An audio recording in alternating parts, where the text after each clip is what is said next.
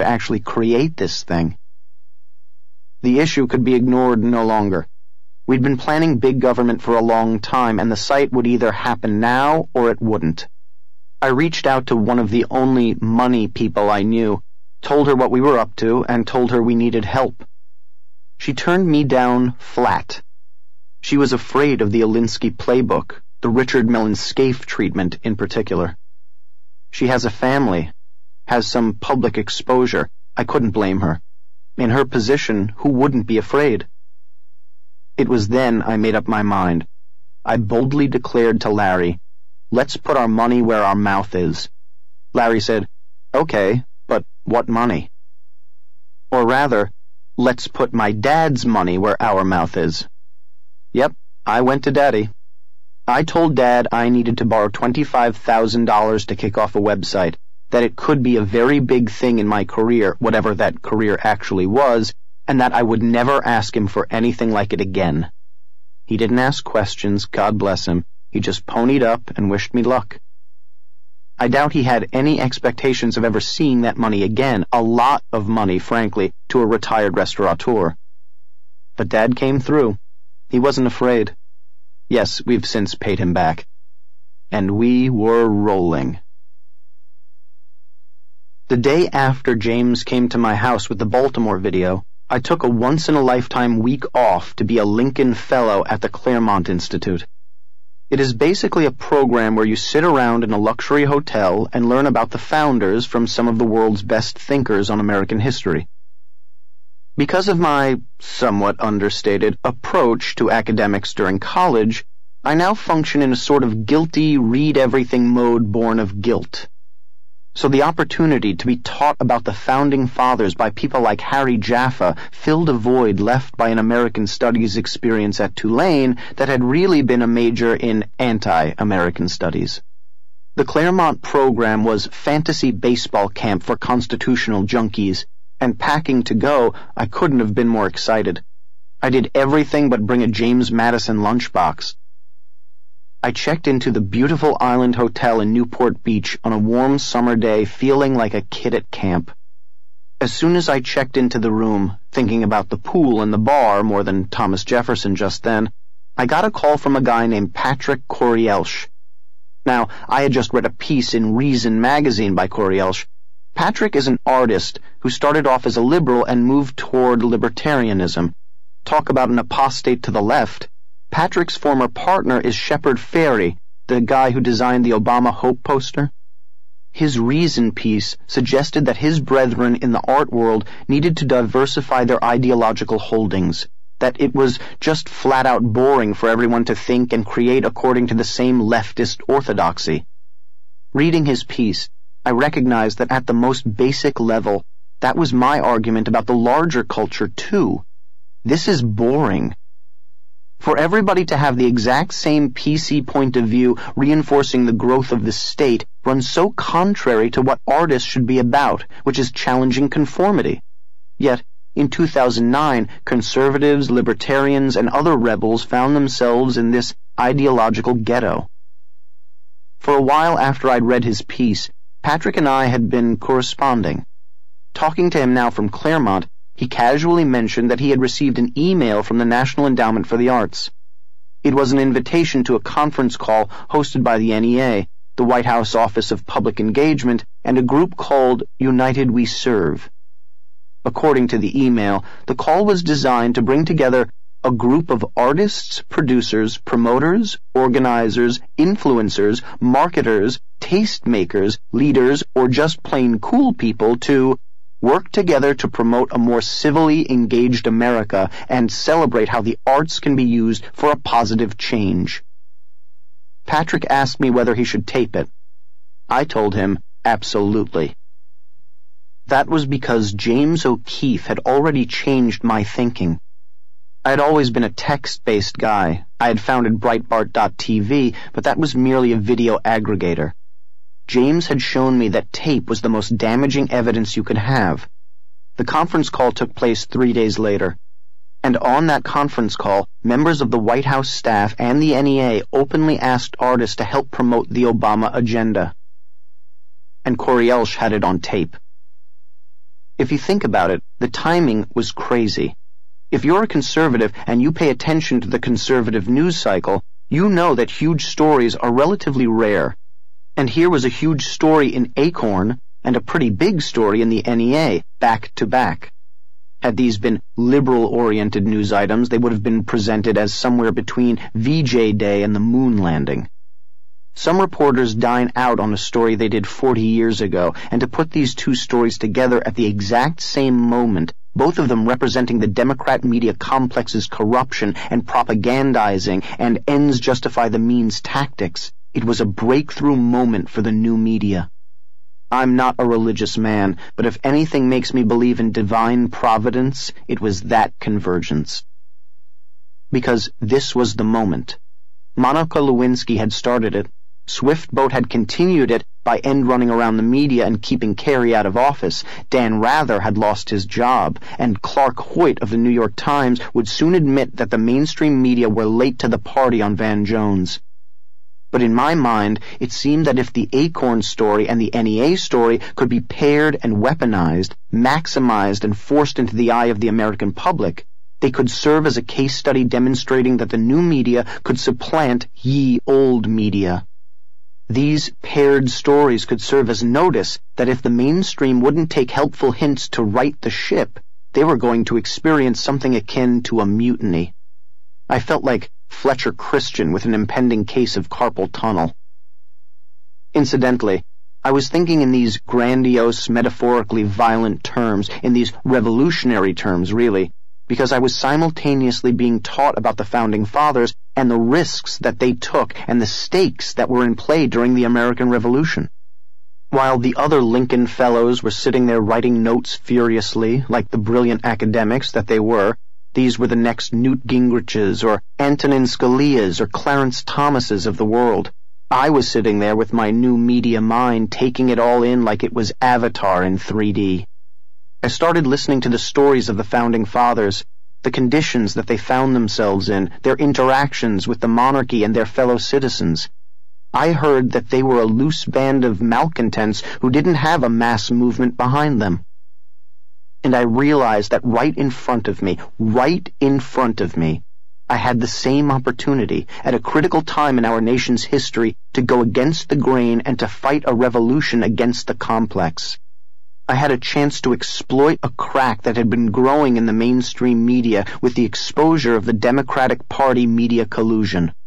I had a chance to demonstrate that the complex is a unitary, tyrannical organism that serves to suffocate those who disagree with its collective worldview and silly utopian aphorisms. Call it delusions of grandeur. Call it the walking out of Rocky syndrome, where you shadowbox the air after you see the film, feeling like a giant dork, but also feeling you can take on the world. The Claremont Institute inspired me to realize that I had an obligation to fight the battle against the oppression and total control of the national airwaves by the champagne class who seek to build a false and demeaning narrative of what America is and what it should be, who trample on the First Amendment with their Frankfurt School philosophy and Alinsky tactics. The battle against them was a righteous cause, I was certain. And I recognized that by whatever accident of circumstance, I was well-trained and well-positioned for this battle against them, a battle that would take place in the new media theater of war. And it was my obligation to take up those weapons at my disposal. I left Claremont prepared for combat. I would need to be. A plan took shape. The release of the Koryelsh tape created an online and talk radio sensation and forced the resignation of an NEA appointee. As predicted, the mainstream media did their best to ignore it. It was new media, including Big Hollywood, that forced the Obama administration to finally do some damage control and take some action. It was an excellent softening up, the one in the 1-2 punch we were planning. It did its job. Now for the haymaker. Of course, I knew the press wasn't going to give credit where it was due on the Acorn story, and that they wouldn't believe that the plan hadn't all been preconceived. So I took precautions in my Washington Times column released September 7th, 2009, the Monday before we launched the story. The piece followed hard on the heels of the Van Jones story. Jones, Obama's appointed Green Czar, as well as a celebrated communist and 9/11 truther, had stepped down on September 5th because of conservative media pressure from Glenn Beck, Breitbart.tv, and others. Beck, by the way, already knew about the Acorn videos at this point. When I showed them to him, he told me, "You need a bodyguard." Clark Hoyt had written that the New York Times had to pay more attention to the conservative media, that the mainstream media had ignored the Van Jones story until it crawled up and bit them on the ass, when Jones was ultimately forced to resign. Despite that, I knew they were going to ignore the Acorn story too, despite their newfound commitment to a wider news angle. So I wrote a column entitled, "Couric Should Look in Mirror." In it, I laid out the entire plan, getting it into the public record as evidence that I had warned the mainstream media what was coming. In the column, I mentioned the NEA story and I mentioned Acorn. Then I gave them the big clue. When the next big scandal hits, and it will, and it most certainly won't come from traditional journalism, all eyes will be on Pinch Sulzberger, New York Times publisher Arthur O. Sulzberger, Jr., to see if he does his job. All eyes are on the media. We are judging them by the standard they taught us during Watergate. The cover-up is worse than the crime. The timing was carefully chosen, and with the backdraft of Jones and Hoyt, sailing conditions were ideal. We launched the week Barack Obama was trying to reset the conversation on health care. This was 1 month after the violent town hall experiences in which a finger was bitten off in Thousand Oaks by a crazed Obama follower, where a black guy was called the N-word and was beaten up by 2 Service Employees International Union, SEIU, thugs. At this point, Obama wanted to reframe the health care debate because his original effort had been a muddled failure. Obama was due to make his unprecedented speech to all school children on Tuesday, September 8th. The next day, he was set to address a joint session of Congress on health care, all in an attempt to create a fake groundswell where the following conversation would take place between America's kids and their parents. Mommy, the president spoke. He's so wonderful. Please do whatever it takes to make his presidency a success. Yes, darling. I shall support health care reform, because the day after you heard the president in school, I heard him on television telling me that government-controlled health care is the most important thing in the world, even though every poll shows the American people want jobs and economic recovery rather than a new multi-trillion-dollar entitlement. Hey, isn't that Joy Behar wonderful? I had learned from John McCain choosing Sarah Palin the day after Obama's Invesco speech, the speech with the Greek columns, the speech that was supposed to announce Obama's godlike ascent to power, one of the biggest speeches of all time, that you could suck the air out of the room with a breaking, well-timed story. The day after Invesco, nobody was talking about Invesco. Everybody was talking about Palin. And I knew that for the Obama phenomenon to continue, media control was everything. Here was a construct whom the mainstream covered on a routine basis, whom they never vetted, who was in fact elected by them through platitudes and misdirection. That's why it never crossed my mind whether I should play fair. Fair loses. So my goal was to allow Obama to speak on Wednesday night before the joint session of Congress, then drop the first Acorn video early Thursday morning, so that instead of the American public spending the day at the water cooler asking each other, "Did you see the healthcare speech? Don't you feel healthier already?" they'd spend the day asking each other, "Holy shit, did you see that Acorn video?" We dropped the first video Thursday, the second one Friday. I knew also that on Saturday, September 12th, the 9/12 Project and the Tea Party movement were planning rallies all over the country, including a massive rally in Washington, D.C. So we'd get an early litmus test. In places like Quincy, Illinois, and Washington, D.C., we'd be able to see how ordinary Americans were reacting to the scandal. There was still, however, the question of which videos to release. I wanted to launch the Baltimore and Washington tapes in close proximity to each other so that Acorn and its allies would think these kids had done only a regional hit. It would never occur to them that this story had coast-to-coast implications, that these kids had done something far wider in scope. If I had released the videos from Baltimore and Los Angeles, I figured they would have known the extent of their problem. I also wanted to give them a chance to float the inevitable "a few bad apples" defense.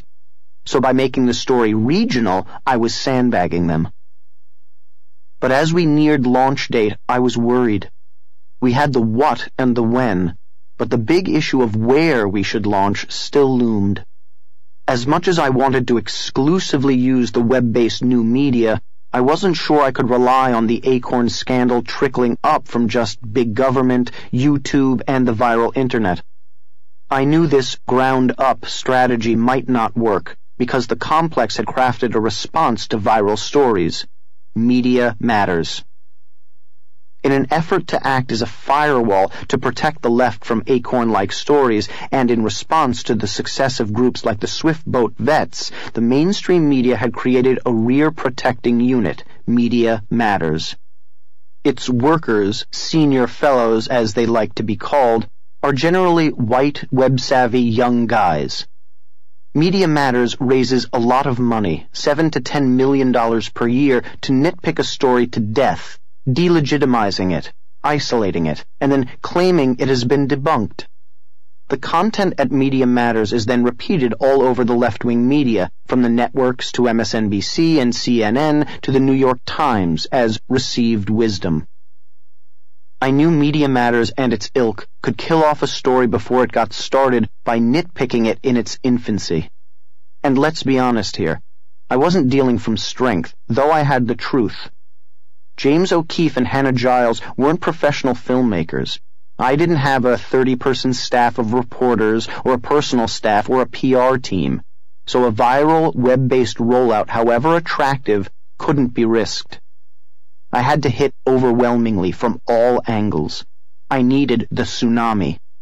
And I needed it to build to the point that it swamped the Media Matters breaching wall and washed right into the newsrooms. Then the mainstream media would have to deal with the fact that they were wet and the water was rising. I should mention that as clever or obvious as all this might sound, in retrospect, there was no shortage of those who disagreed with me. I had, in fact, showed the videos to a couple of prominent old-school journalists, and they both told me that the plan was a loser, that I needed to drop the videos neutron bomb style in one place and all at once. They were also worried about the techniques James and Hannah had used, but talking to them actually strengthened my conviction. Their objections sounded musty, outdated, and I realized that on this one I was going to ignore the advice of my elders and betters. I would stick to the drip, drip, drip from everywhere strategy I was so convinced would work. It was time to get started. I began by giving the old guard a fair shot. After all, they were still the prevailing power, and I couldn't really gripe if they didn't cover a story they hadn't known about. So I approached a contact at ABC News and showed him the videos. He was blown away. But then he told me ABC News would never run it because it was too political. I felt vindicated already. Next, I approached one of my contacts at Fox News. I told him about the Acorn story and simply handed him a copy of the tapes. I didn't tell him what to do with it. I simply said, "This is what we're going to do on Big Government, and we're going to give you the full audio and video. You can do whatever you want with it. And you can ask James O'Keefe whatever you wish." Now, I didn't just do this because I wanted the story to break on Fox News, even though I did. I did it because I believe that Roger Ailes and Rupert Murdoch wouldn't launch a story of this magnitude without having the massive legal authority of Fox check to see whether everything was legit. Handing it to Fox News gave me my highest level of confidence. I had a small business running out of a basement. They had a billion-dollar entertainment conglomerate. They were better equipped than I was to ensure that everything was on the straight and narrow. And somewhere in the back of my mind, I still had to worry that maybe I was being punked, and that this was all a giant scheme, that maybe James hadn't told me the whole truth, and that I was the target of an even grander plot. Giving the video to Fox News was like enlisting your tough older brother against a pack of schoolyard bullies. Still, I went to sleep that night with an inkling that something might go wrong. My biggest fear was that Fox would have second thoughts and refuse to launch it, and we'd lose our tsunami. My second biggest fear, which rose in paranoid moments late in the night, was that Fox would refuse to run it because they had discovered it was a scam and that I was the rube who'd been taken. At 5 o'clock in the morning, I got a phone call from my contact at Fox News. "There's a problem," he said. "It was supposed to launch at 6 with Megyn Kelly. It broke this morning on Fox and Friends." I couldn't even pretend to be upset. Larry and I had been so stressed about launching this story, about having dotted all our I's and crossed all our T's, fearful all the time that something would go seriously wrong, and now I was being told Fox had run with it first thing that morning. It was the equivalent of your wife going into labor 2 days before the due date and the doctor apologizing for handing you a perfect baby 48 hours early.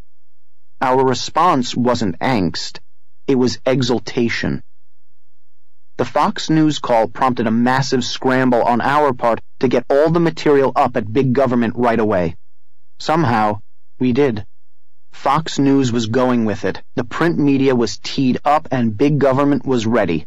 All we could do now was wait. Acorn itself gave us our first little victory.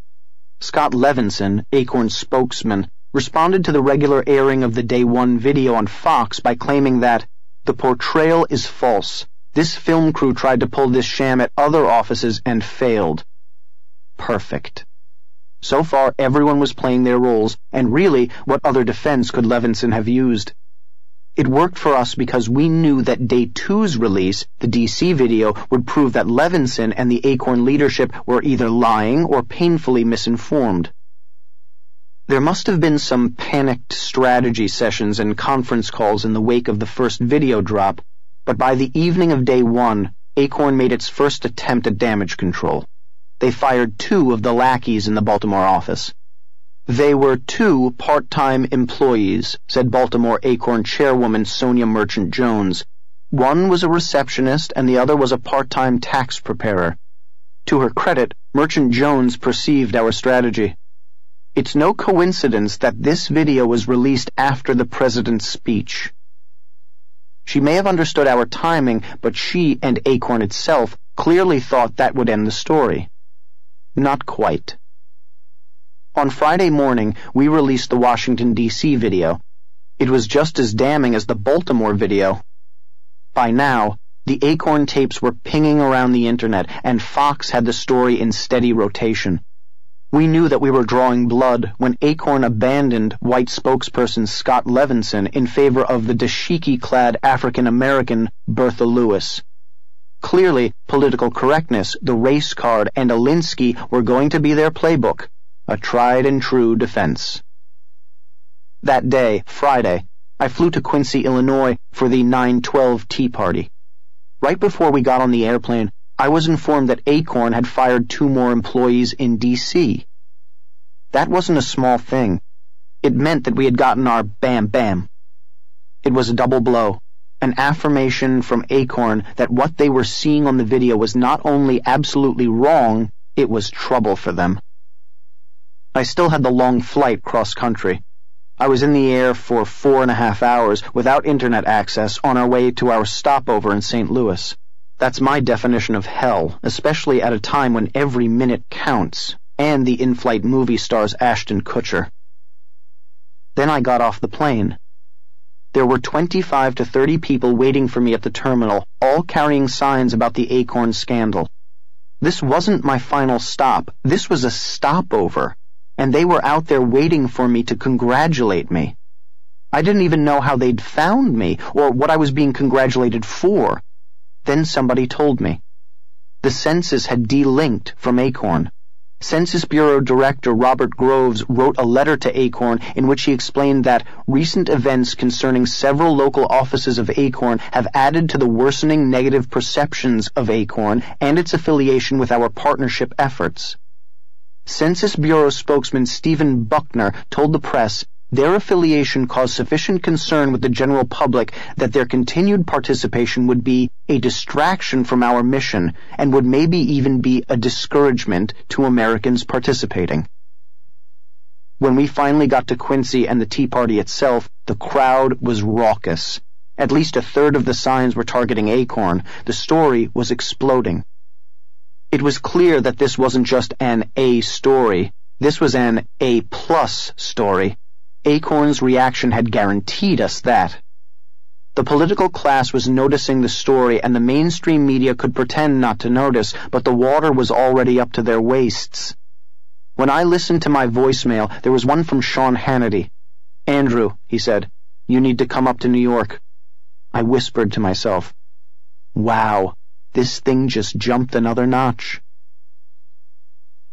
For media types, despite all the talk of decentralizing the news business, including my own, the island of Manhattan remains the promised land. The major networks, Fox News, the other cable news outlets, the major news magazines, all remain cloistered together in this lefty hothouse dedicated to one-upmanship. Baltimore and D.C. are big towns, but the world pays attention to what happens in Manhattan, and for the Acorn story to truly hit the stratosphere, to truly swamp ye old media, we would have to flood the Big Apple. Bertha Lewis certainly helped. She responded to the Day 2 drop by claiming that Hannah and James had been kicked out of Acorn's Los Angeles, Philadelphia, and New York offices. This recent scam, which was attempted in San Diego, Los Angeles, Miami, New York, Philadelphia, to name a few places, had failed for months before the results we've all recently seen, she responded on Fox.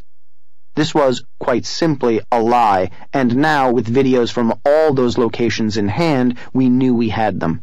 It was time to take this roadshow to Broadway.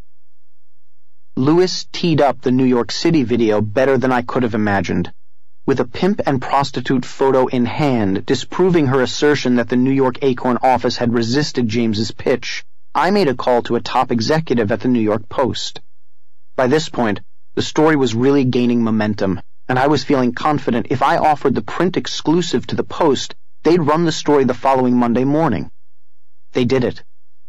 And so for 2 days, Monday and Tuesday, Hannah and James were plastered on the front page in newsstands across New York City, the stories inarguably disproving every defense Acorn was mustering. Talk about assaulting the old media, the story was now simply unavoidable. The smile on my face, hunkered in my secret Manhattan hotel like some new media seditionist, was from knowing that even in their townhouses and limousines, Pinch Sulzberger and Jonathan Klein and Katie Couric could ignore this no longer. While in retrospect, the Acorn rollout appears, even to me, seamlessly choreographed and executed, in actuality, it was 2 of the craziest weeks of my life. If any of us got more than 3 hours sleep any night, I'd be surprised.